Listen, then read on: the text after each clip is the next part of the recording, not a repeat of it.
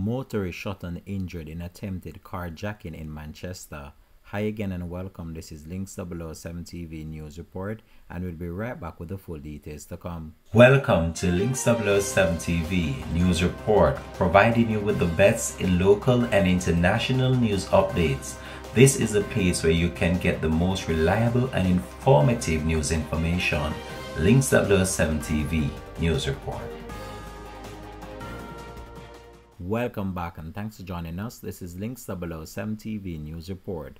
The police are probing a suspected case of an attempted carjacking in Cedar Grove near Mandeville, which has left an individual injured on Thursday night.